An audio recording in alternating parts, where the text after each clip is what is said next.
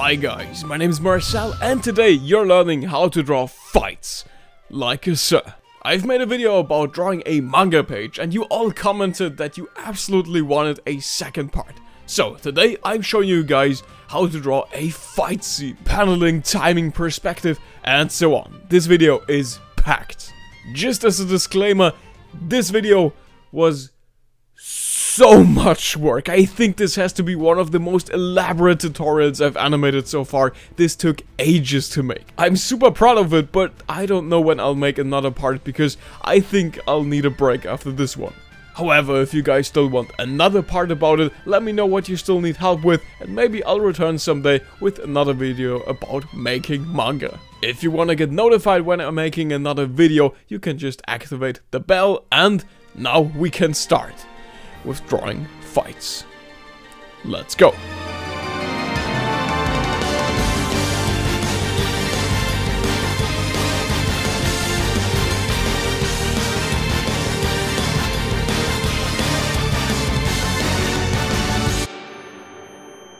You know, the big problem when planning out the fight scene is that most people approach it in a completely wrong way. Most people view a fight in a comic or manga as a series of images, because that's how you draw it. But I'd say that's the wrong approach. Instead of thinking of a series of images, try imagining your fight more like a movie. And you are the one who's holding the camera. You decide on what to focus on, from which angle you view the fight, and so on. And in this video, I'll explain all of this to you in detail. And just like you would do with a movie, I'm drawing a storyboard in beforehand. And I'm doing that just like I showed you in my last video about drawing manga pages. Like I said, the key to all of this will be to view it more like a movie or a video and less like some sequence of images. And drawing a storyboard will be the first hurdle you have to overcome. It's your first test of how good you already are. Drawing a storyboard is about how good you can turn some boring sentence in an enticing sequence of drawings.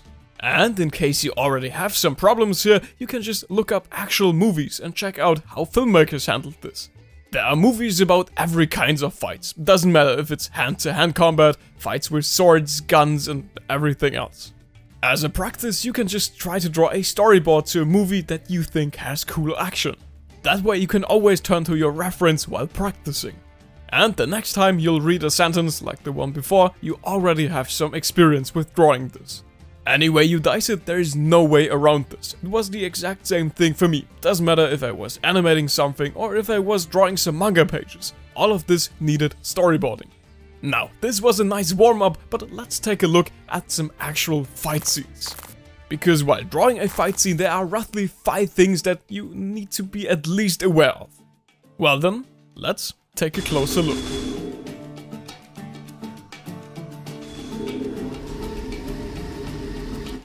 The very first aspect of a scene will be timing. That's, in my opinion, one of the most important parts. I know, I said you needed to view this like a movie, but for the sake of this argument, let's break down an action into its most basic components. That begs the question, when drawing an action, for example a simple punch, what part of this punch are you including in your scene? And there's a simple mnemonic device you need to keep in mind here: anticipation and aftermath. This is a trick animators use when they are displaying actions in their films. This law of anticipation and aftermath says that an action needs to be announced so that it has more weight. And also seeing the consequences of your action gives it more impact. So the actual action itself isn't really that important in the grander scheme of things. What? Oh, right. You don't believe me, huh?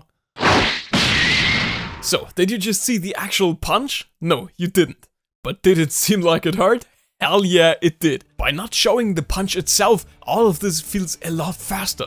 And that's your goal here, surprising your viewer with a fast action. That way you're reading the scene and you yourself feel actually surprised along with the characters. So, draw actions like they just happened a split second ago if they are supposed to come quick. Don't draw them like they are happening right at this moment. And speaking of drawing something quick, let's take a look at the topic of speed next. The easiest way of changing the speed in your scene is to change the amount of drawings in it. The more parts of an action you're depicting, the slower the action seems. Kinda like you're viewing the action through slow motion. And like you saw earlier, when you're drawing action that only consists of a very few panels, it feels a lot quicker. Of course, there are other ways of making an action feel fast, like drawing speed lines, for example. Or you could just draw some dynamic poses that feel like the character is in the process of moving. But I'd say timing is pretty much the most impactful thing here. But don't make the beginner mistake of drawing a fight that's just fast all the way through. You know how there are movies that have what feels like endless fight scenes, and after some time, these fight scenes kinda feel like they're dragging. To avoid this, always try slowing down the pace a bit. Show a close-up of your character, show how they look around or how they say something, just anything but constant fighting. You definitely want to avoid your readers skipping through all of your pages because the fight feels so long. And how do you lay out a fight like that? Yes, you might have guessed it, but you're doing that through paneling. I can confidently say that paneling is the most underrated thing in manga because everyone always just pays attention to the art. Paneling and page composition is just like good voice acting. If it's really well done, you barely notice it because it feels so natural. Your goal here is to guide your viewer's eye through your story, like an invisible tour guide. Take this fight as an example, Mihawk vs Zoro from One Piece. But I want to show you another iteration of it, because this scene has been redone by Boichi, the artist from Dr. Stone. And Boichi changed the panel layout like this. You immediately understand what happened. The panel has been laid out just like the action that's in it, so your eye can follow this invisible path. So, bottom line, your panels seem a lot more fluid and dynamic if they are centered around the action that's happening in them. And yes, you can let characters pop out of panels, but I would not recommend doing that very often. Because if you overdo it, you run the risk of your panels becoming cluttered and confusing. That's also one of the main reasons why I dropped the Platinum End manga, because how? What happened here? The older manga pages of this guy just screamed clean paneling, while the newer ones scream, well, aneurysm. If you really want to see some clean composition, you can always turn to the Grandmaster, Akira Toriyama. He was one of the artists that revolutionized shonen manga back in the day. If you only see a manga page for a split second and you immediately know what's going on, that's some clean ass paneling. There are complete essays and articles that explain and exemplify how incredibly good this works. Despite it looking so simple, this is way harder than it looks, and Akira Toriyama is almost always there as the prime example. And that's why Dragon Ball Super will never surpass the original. Just saying.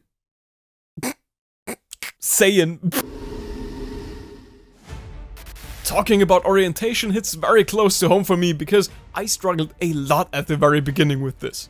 And that's why I wanted to show you how I tackled this problem. So let's take a look in Myth Volume 2 that I drew back in 2016.